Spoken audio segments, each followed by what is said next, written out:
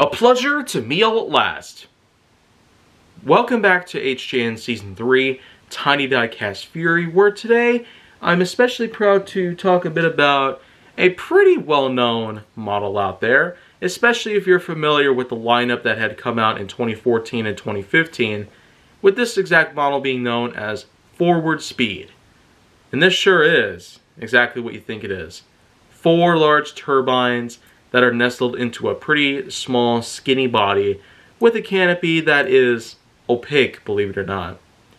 And a tiny little spoiler that pretty much is just flat. You got a really nice color scheme on this one, for the record. Some shades of purple, light blue, yellow, and black.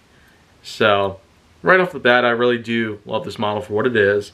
But I guess the biggest thing to highlight about this exact model is that this version is classified as a treasure hunt.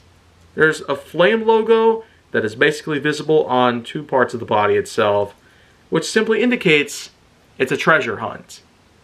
And it's a pretty rare thing for me to have, only because I don't necessarily do a whole lot with treasure hunts. But the fact is, I got a treasure hunt model. End of story. So, aside from it and its color scheme, aside from it having a lot of different functions to it, aside from having the looks of probably a jet of some kind, it really is a nice model to look at on the track or otherwise. So that's just that.